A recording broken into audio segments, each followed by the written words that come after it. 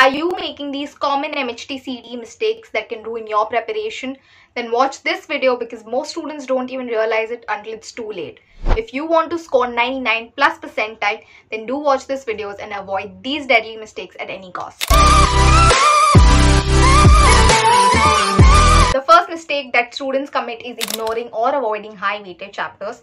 क्योंकि कम टाइम बाकी है और हाई वेटेड चैप्टर्स बहुत लेंदी होते हैं, बहुत इन्फॉर्मेशन लोडेड होता है, तो हम लोग चाहते हैं कि कुछ पार्ट उसका हम छोड़ देते हैं, बट वही पार्ट से वही क्वेश्चन आ जाता है and that will not help us boost our score.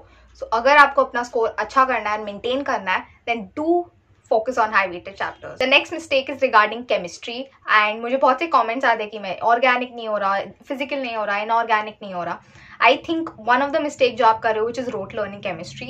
I do agree to you कि chemistry एक ऐसा subject है जो कहीं ना कहीं आपको rote learn करना ही पड़ता है and I agree कि yes आपको rote learn करना ही पड़ेगा.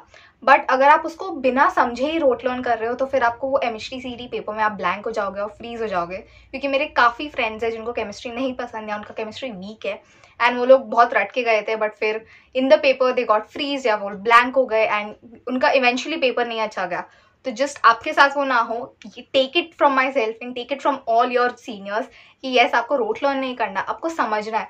अगर कोई मैकेनिज्म है या कोई रिएक्शन है आप उसको समझो. You have to practice it every day. आप रोज सुबह मे बी 1 घंटा दो, फ्रेश माइंड के साथ आप केमिस्ट्री पढ़ो. आपका जो भी टॉपिक वीक है, जो भी सब्जेक्ट आपका वीक है, आप वो फर्स्ट हाफ में करो अपने इन द मॉर्निंग. आप जब ये उठोगे आपका first session should be a weak topic session ताकि आप उसको बिल्ड कर पाओ and you will eventually get a good score. The third mistake is last minute experimenting with your strategy. आप जैसे पेपर में जाते हो, आपको एक स्ट्रैटेजी के साथ जाते हो कि पहले आप ये करोगे, पहले आप ये क्वेश्चंस करोगे अटेम्प्ट एंड वही स्ट्रैटेजी के साथ लेके चलो. आई अग्री कि काफ़ी बार क्या होता है कि आपने ऐसे स्ट्रैटेजी के साथ गए हो पर पेपर में आपने जैसा सोचा है वैसे क्वेश्चन आए नहीं, आपके क्वेश्चन बन ही नहीं रहे. Then may be having a pivot strategy की ओके अगर आपसे ये नहीं होगा तो आप ये पहले करोगे.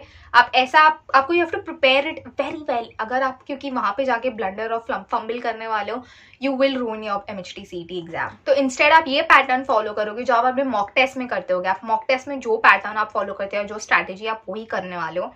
And for a backup plan आप एकदम toughest of toughest mock test लेने वाले हो और उसको ट्राई करने वाले हो. एंड वो टफेस्ट में भी कुछ इजी क्वेश्चन आप पहले वो टारगेट करोगे और उसके बाद क्या क्वेश्चन है आप वो टारगेट करोगे. आपको वैसे एक प्लान करना है. So try giving the toughest mock test also. एक बार दो बट डेफिनेटली दो and have a plan, have a strategy कि आप एग्जाम में ऐसे क्वेश्चन अटेम्प्ट करने वाले हो और ये क्वेश्चंस को पहले करने वाले हो. आप क्या करने वाले हो, आप कौन से फॉर्मुलेज यूज करने वाले हो.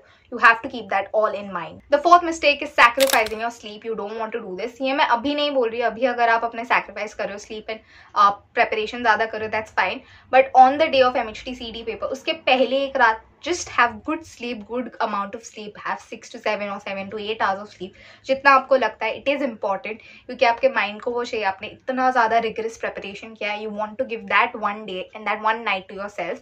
So just sleep well and also trust your preparation and stay calm.